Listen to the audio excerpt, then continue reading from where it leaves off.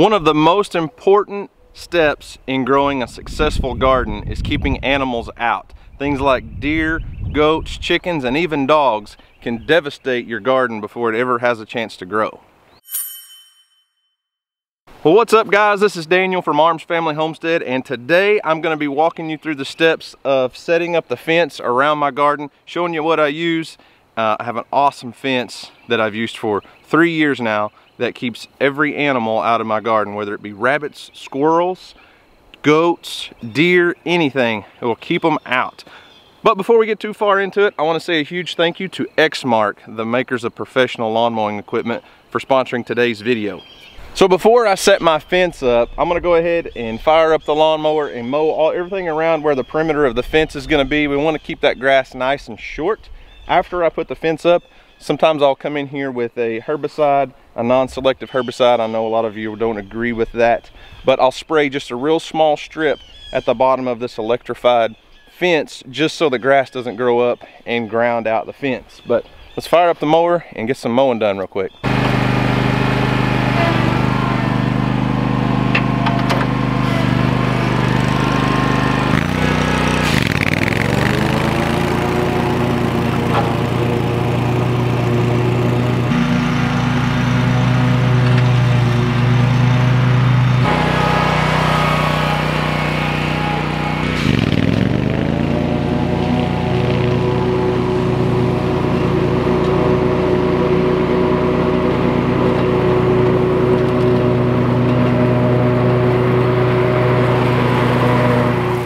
Path all clear. Now it's time to start unrolling my electric fence netting, and this stuff is really easy to work with. It's got stakes on the bottom of the posts that are all built into the net.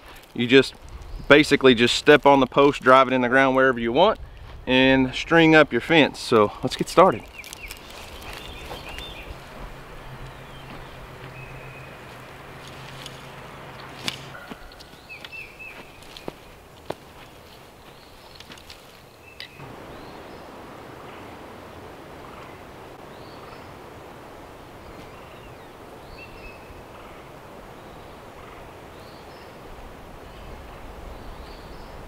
So now that we've made it to the end of our first roll of electric fencing, it's time to install a gate. Now, Premier One, which is the company that has made all of this equipment, sells many different types and sizes of fence. A lot of them are made for sheep and goats and chickens and small animals, so you can literally just step over the fence and get in. Obviously, the deer fence is a little too tall to be stepping over, so Premier One came up with a gate system that works to keep the rest of your fence electrified and gives you walk-through access.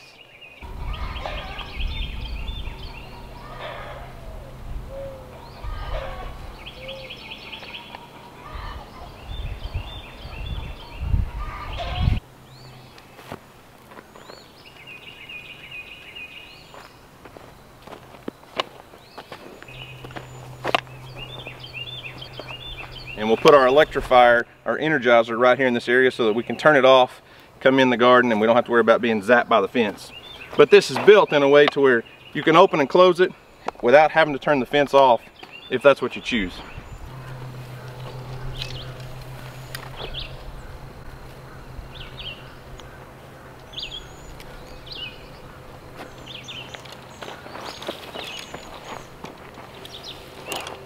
So the next step is going to be hooking up the fence charger. And the fence charger that Premier One recommends for my application is the IntelliShock 120. And like you can see, it is solar, so you're going to want to make sure you set this up to where it catches south-facing sun as many hours of the day as possible. And I'm going on the 3rd year of this application using the same charger, the same batteries, and it's all worked out really well. Now, every once in a while, if we have, you know, say a week of cloud cover where we don't get much sun at all, the button right here, the power button, when you push it, turn it on, it flashes green. If the batteries are low, it'll flash red, kind of give you an indicator, hey, just take the batteries out, throw them on the charger that's included with the kit, and let them charge for a day or two, and your fence is good to go. So let's get this hooked up.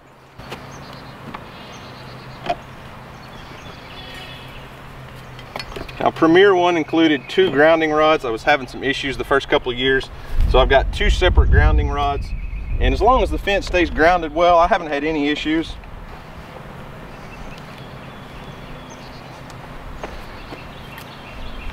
I'm gonna have to get a hammer to drive these T-handle grounding rods all the way into the ground.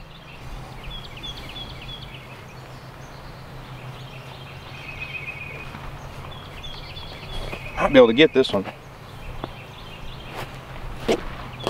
Yep.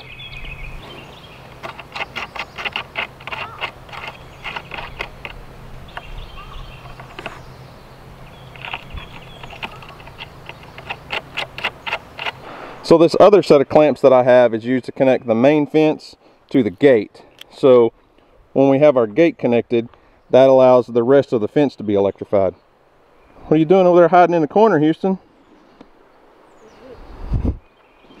So all of our fence is now hooked up. I did go ahead and go all the way around the high tunnel because my goats absolutely love to try to sneak in there. The deer, believe it or not, in years past I've had a lot of problems with deer because you can see we live in the country and we have a lot of deer. The deer will actually go in there at night and eat our vegetables. I never would have dreamed a deer would walk inside of that building, but they do. So a lot of you are going to say, hey, deer can jump 8 feet. They'll clear that fence easy. And that was my thought too when I first got this product, because deer jump over fences all the time.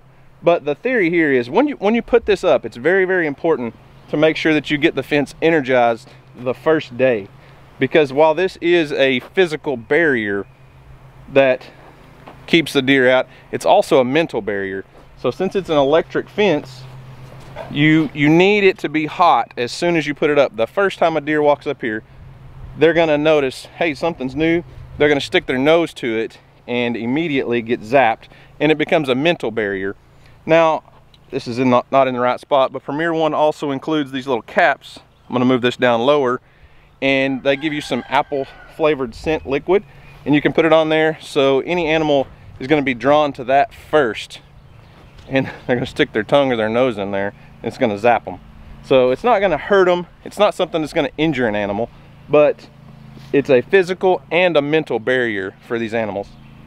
So now's the time. Let's get the fence hooked up and test it out.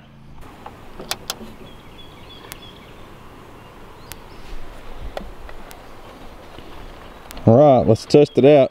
So we got a little tester here. If it'll focus on it, you can see. If we can get it focused. So we got a red light right here. Put it on the fence. All right. We're not up to a full 8,000, but we're hitting at 6,000 right now. And that's probably just because the fence isn't, or the charger's not fully charged right now. So we get a little sunlight, charge up those batteries. We'll have a nice hot fence. I'll be sure to go around and check it in multiple places to make sure it's not grounding out. So if you're looking for a solution to keep animals out of your garden, whether it be deer, goats, chickens, whatever it is, you can check out this fence at premieronesupplies.com. They've got a huge assortment of lots of different hobby farm, small farm supplies. It's not just the netting, they've got all kinds of stuff. But if you're looking for a way to keep chickens in or keep goats and sheep in a small area and move them around pastures and things, they've got different size nettings just like this for poultry and livestock and all kinds of different things.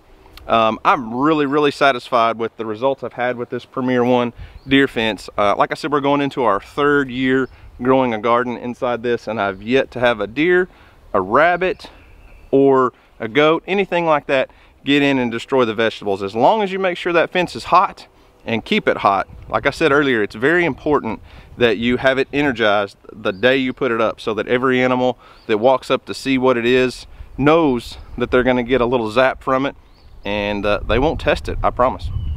So guys, that's all I've got for today. Be sure to check out the links in the description box, or you can visit xmark.com/backyard for other content from other backyard lifestyle creators like us. On Xmark's website, they've got content from other backyard creators that are doing outdoor cooking, hunting, fishing, all kinds of cool stuff. So be sure to check them out. And as always, thanks to Xmark for sponsoring today's video.